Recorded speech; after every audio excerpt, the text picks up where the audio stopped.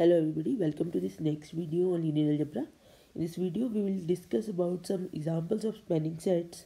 So we will discuss very basic examples of spanning sets, and later on we will do some problems which will be more rigorous based on spanning sets. So the first example is,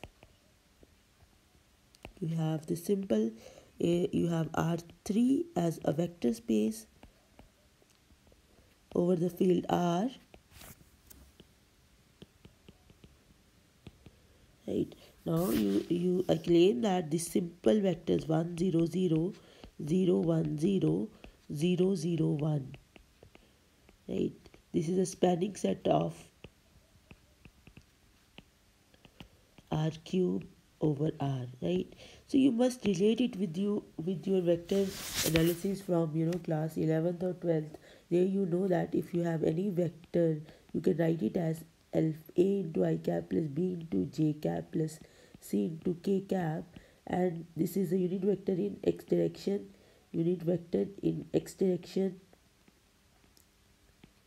and similarly this is the unit vector in y direction, this is the unit vector in z direction, right? And if you see at the coordinates, this is actually 1 comma 0 comma 0, and this is actually 0 comma 1 comma 0, and this is actually 0 0 comma 1. So you see every three-dimensional vector, actually this R3 is nothing but the three-dimensional vector space, right? So you have all the vectors which we really deal, like your velocity, your displacement when you are moving in the three-dimensional space. So this is the vector. So the space we are talking about is nothing but the space which we are already familiar about. So here you already know this thing, that every vector is a into I cap plus b into j cap plus c into k cap. But we are now looking from another perspective, and you may ask that we already know that if you have R2 as a space over R, or R cube as a space over R, so you already know that every vector here is of the form ai cap plus bj cap, and here every vector is of the form ai bj plus ck. Then why we need to study the vector spaces? Because we already know these two spaces very well.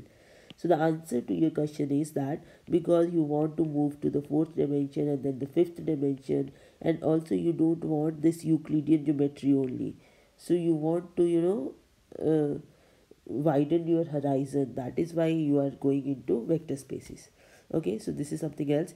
So an example is that for R cube as a vector space over R, this set of vectors, three vectors, is a spanning set. So so can we prove it? Yes. By the definition, spanning set means that every element of R cube should be written as a linear combination of these three elements. Now you know that any element of R cube looks like this, right? Any random element in R cube is this. So you can write it as x comma 0 comma 0 plus 0 comma y comma 0 plus 0 comma 0 comma z. Now you can take x common here, so you have 1 comma 0 comma 0 plus y common here, 0 comma 1 comma 0 plus z common here, 0 comma 0 comma 1. So it means that every vector in R cube is a linear combination of these three vectors. So these three vectors 1 0 0 0 1 0 0 0 1 spans R cube over R, right? Similarly, these are the trivial examples, right? But it is not that these trivial vectors will all are the only spanning sets. We have another example, that 1 comma 1 comma 1 1 comma 1 comma 0 1 comma 0 comma 0. This is also a spanning set of R cube, also a spanning set of R cube, right? Here also you can see that given any x y z, you want to see whether you can write it as alpha 1 comma 1 comma 1 plus beta 1 comma 1 comma 0 plus gamma 1 comma 0 comma 0. So we are looking for the answer whether we can do this or not, whether we can do this or not.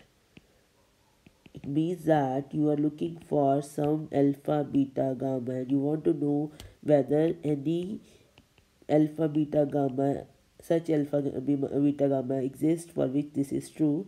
So this is equal to alpha plus beta plus gamma, alpha plus beta, and then you have alpha is equal to x, y, z.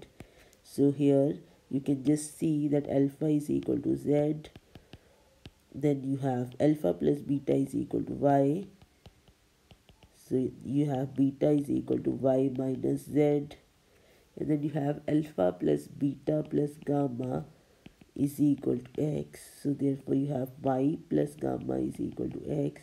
Therefore gamma is equal to x minus 5. So it means that give me any vector. Say if I give you 1 comma 2 comma 3. So your alpha is 3, beta is y minus z, that is 2 minus 3 minus 1, and gamma is your x minus y, that is 1 minus 2, that is minus 1. So you can write this 1 comma 2 comma 3 as 3 into 1 comma 1 comma 1 plus minus 1 into 1 comma 1 comma 0 plus minus 1 into 1 comma 0 comma 0. So we know that give me any vector, I can find alpha beta gamma in this manner, right, such that this relation is true, right. Therefore this is also a spanning set for R cube as a vector space over R, right. Similar examples are there. We have another example.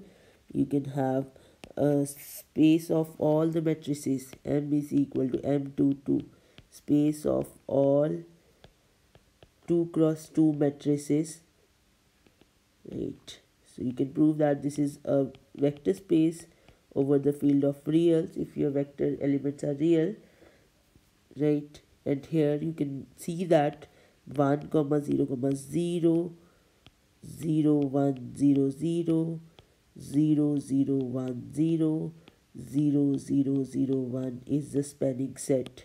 It is quite simple to prove is a spanning set because this is not unique, is a spanning set.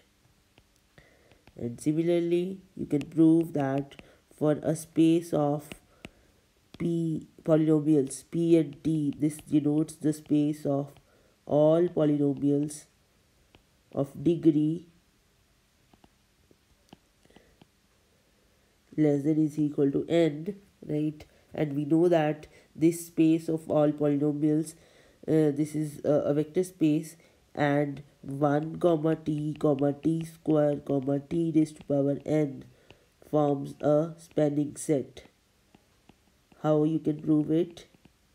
You can, it is very simple. You can, if you take any polynomial, if you take any polynomial of degree n, any polynomial of degree n, then your polynomial looks like a0 plus a1 x plus a2, or if you have a dummy variable as t, so you can just write t everywhere. So you have a0 plus a1t plus a2t square plus a3t cube and so on, a and t raised to power n. So this is actually a0 into 1 plus a1 into t plus a2 into t square plus so on, an into t raised to power n, and here a0, a1, a2, an, all these are scalars. So it means that every element in your space Pn is equal to linear combination of 1 t, t square and t raised to power n. Therefore this 1 t, t square, t raised to power n is a spanning set. Right, so this is how we prove that something is a spanning set for a vector space. Thank you.